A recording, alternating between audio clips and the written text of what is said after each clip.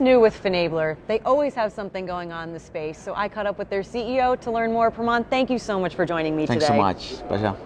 So let's set the stage a little bit. How are cross-border payments currently evolving in our industry? So if you look at cross-border payments at large, it has not really caught up with the innovation which payments have really seen in the last 1 decade or so, for obvious reasons. The reasons being, first of all, it is regulatory, and the complexities of handling myriad amount of currency pairs, the regulations, and putting all into place. But having said that, the cross-border has really evolved from a perspective with increased amount of mobility, migration, and commerce.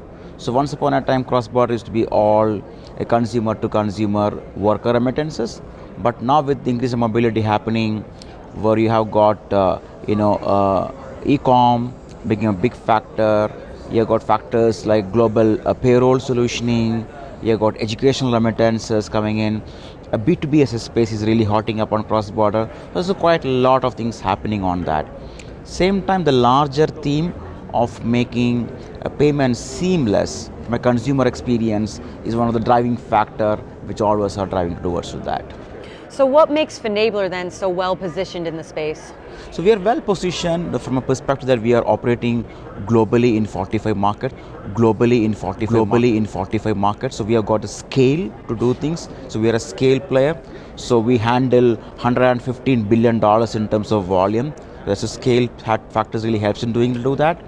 And what three things which distinguish Finablr is that the first is the control that we have got across payments value chain at a global scale, 45 markets being licensed.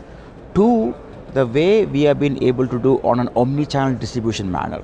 You serve the consumer in the way they want to be served, be it a bank account, be it a mobile wallet, be it a cash, because the world is not a one-speed world, it is a two-speed world. So you have to really serve them in the way they want to be served.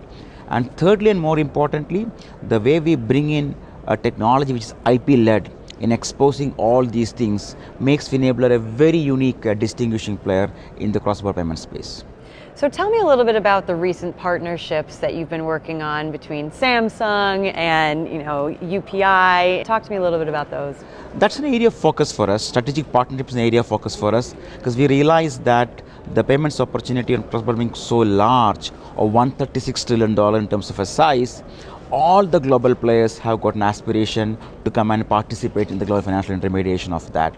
And with the kind of capability that we have built on the global scale, the omnichannel distribution, and the way we have technology, strategic partnership is an area of focus.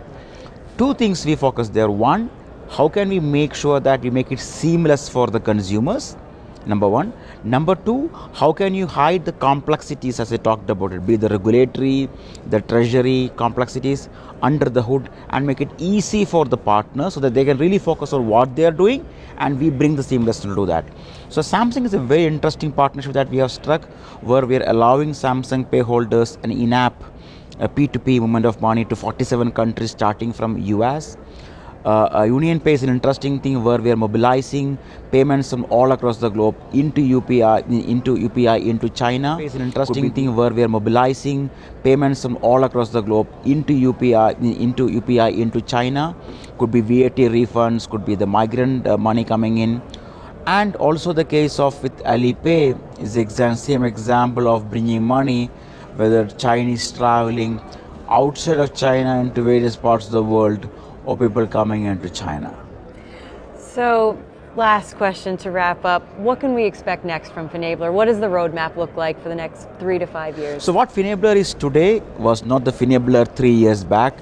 Definitely will be the Finablr that you want to see in the future.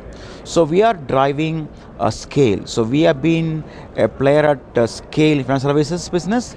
Now we are driving fintech at scale. We have done a scale perspective of doing that. So what we are building is to make sure that payments becoming seamless and part of an experience, driving strategic partnerships, and many of the markets that we are operating, which are high growth markets, emerging markets, these markets are in the cusp of digital transformation. So we are driving that and building a payment technology for the future. Well, it's clear to see you are a leader in the space, so congratulations on your Thanks continued so much. success Pleasure. and growth. Thank you so much.